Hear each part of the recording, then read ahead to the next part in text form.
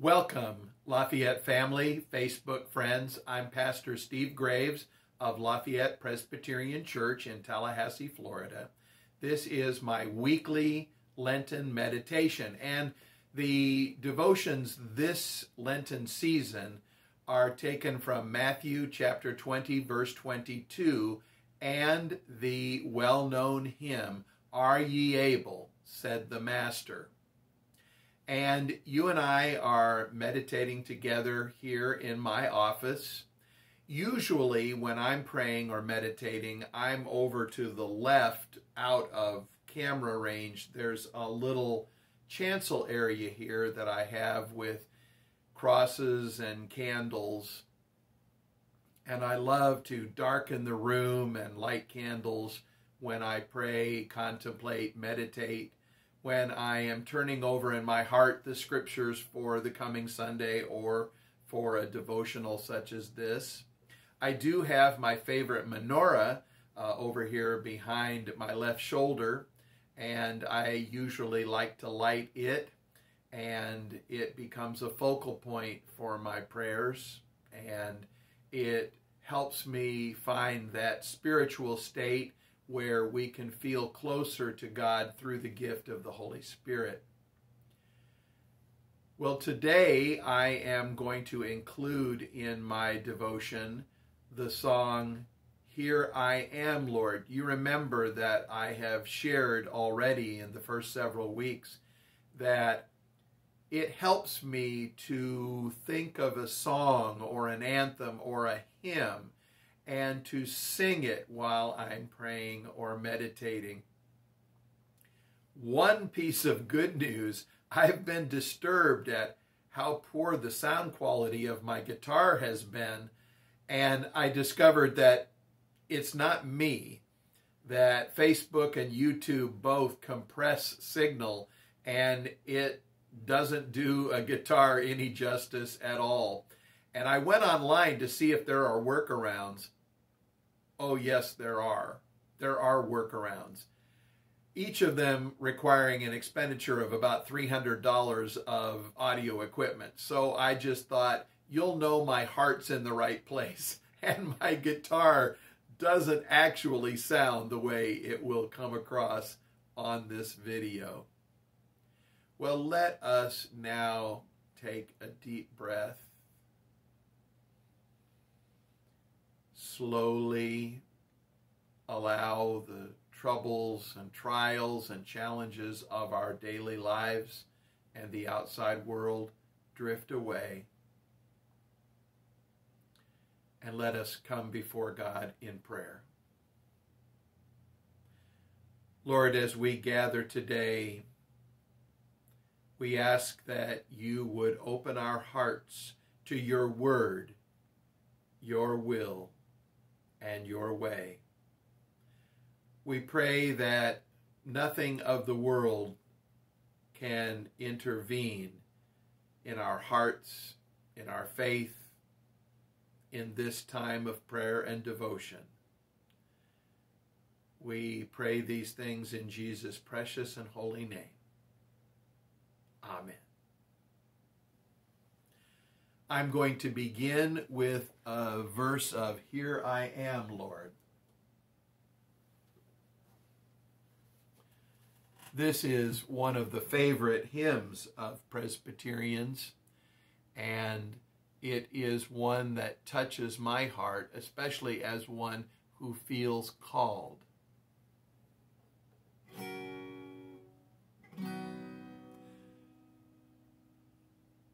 Here I am, Lord. Is it I, Lord?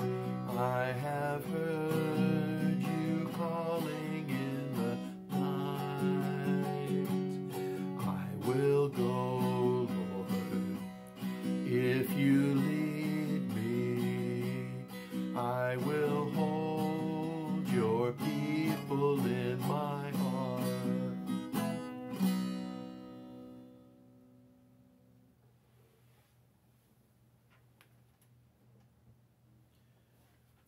Here I am, Lord. Yes, we Christians love to feel that beautiful feeling in our hearts and spirits when everything is going right, when we feel in tune with the universe and with our Lord and with our faith. Here I am, Lord. But I'm also reminded of Isaiah chapter 1, verses 19 through 20. This is God's word. If you are willing and obedient, you will eat the good things of the land. But if you resist and rebel, you will be devoured by the sword. When I think of this scripture, what's the first thing that pops into my mind? Well, it's from the first phrase. If you are willing and obedient. If you are willing and obedient. Don't those sound like the same two things? Isn't being willing the same as being obedient? Perhaps not. This first phrase is almost like a precondition for the Lord's blessings. If you are willing and obedient. What is the difference between being willing and being obedient? Well, my friend Gary and I in high school thought we had it made. We read in the paper that over in Belle Glade, they were short of sugar cane hackers. And if we were willing to go over on a Saturday morning, we could cut cane, and the hourly wage, which I don't remember anymore, but the hourly wage was well beyond anything we could earn in our regular jobs with fast food or at grocery stores. It was huge. And we thought, how hard can it be? And so we trundled off to Belle Glade early on a Saturday morning. We were going to be wealthy by the end of the day. Well, we were willing, but we were certainly not obedient to the task.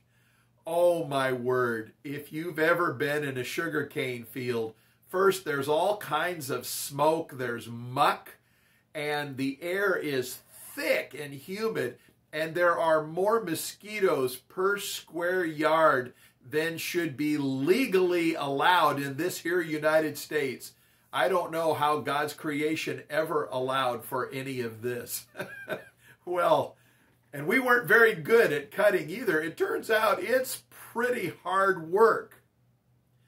And we gave up within 45 minutes. We still earned a little pittance, but we realized that there is a difference between being willing and being able, between being willing and being obedient to the task. You see, we were willing based on what we knew, what we thought, what we felt. But change can come at any moment, and we're not always prepared for the path that is laid out before us. And so in the scripture, in the hymn, Are Ye Able? Jesus isn't simply asking, are you willing? But Jesus is asking, will you be obedient? Will you be able, even when it doesn't turn out the way you hoped it would? Even when things take a dark turn? Are you still going to be willing when you must sacrifice, when you must be humbled, when the ball no longer bounces your way. Are ye able? Will you be obedient to the call? And so I have two questions for us today. The first, have you ever made plans for your life? Well, of course we have. All of us have made plans for what we were hoping to do, where we were hoping to go, how we were hoping things to be. And even if we haven't made formal plans, we, like the disciples, have a sense, we all have a sense of where we would like our lives to go and how we would like them to flow. Second question, have those plans ever been interrupted, sidetracked, or even obliterated? Our lives can take an unwelcome turn at any moment. It can be in small ways. Everyone who's been a parent knows what it's like to be looking forward to a good night's sleep and having your young infant child cry all night. Yes, our lives can be interrupted in small ways. A minor injury which delays a vacation, a weather condition that complicates a family gathering. Yes, our lives can be interrupted in small ways, but also they can be interrupted quite significantly. An untimely death, a loss of income, a dreaded diagnosis, an emergency within our family, an accident that leaves us without many options.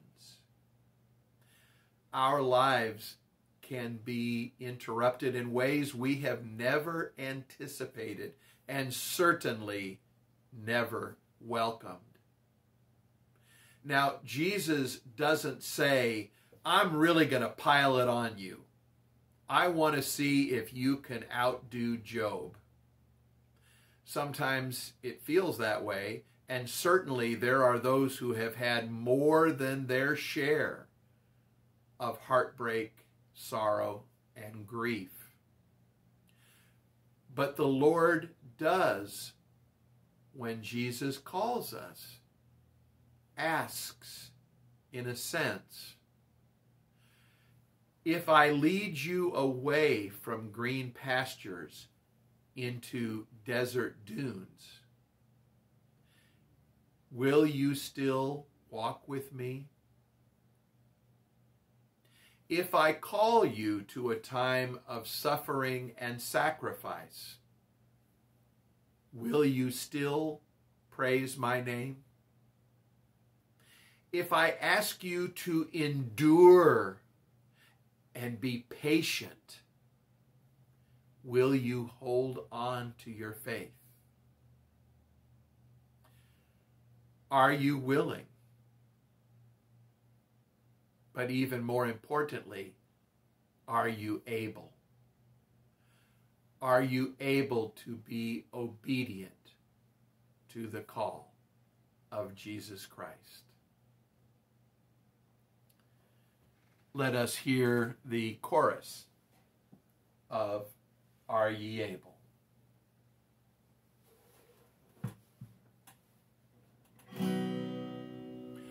Lord, we are able, our spirits are thine.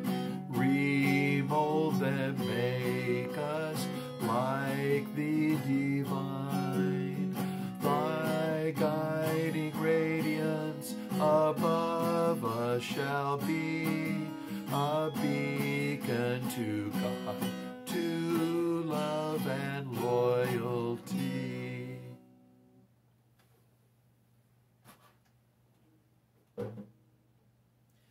I pray that when the Lord Jesus Christ calls, that we all can respond. We are willing, we are able, we will be obedient to the call. Let us pray. Lord, we thank you for this time of meditation. We thank you for the opportunity to go a little deeper into our lives, to examine how we have responded to your call. Very often we've been willing, but have we been able? Have we been obedient to the call? Lord, remold us, make us like the divine. In Jesus' precious and holy name we pray. Amen. Grace to you and peace from God our Father and the Lord Jesus Christ.